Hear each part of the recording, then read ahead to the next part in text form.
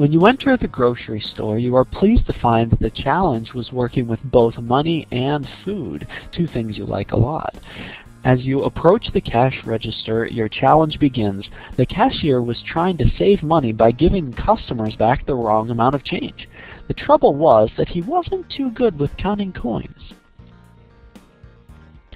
Because the cashier wasn't good with adding the amounts on the coins, he just counted how many coins he was giving back.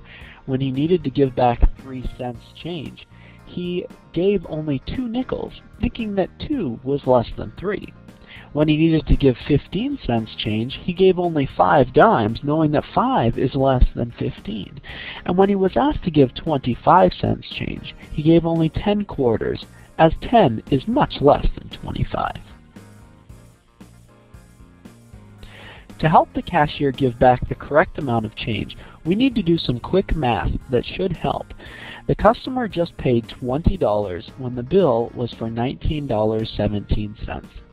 How many of each coins should we give for the correct amount of change?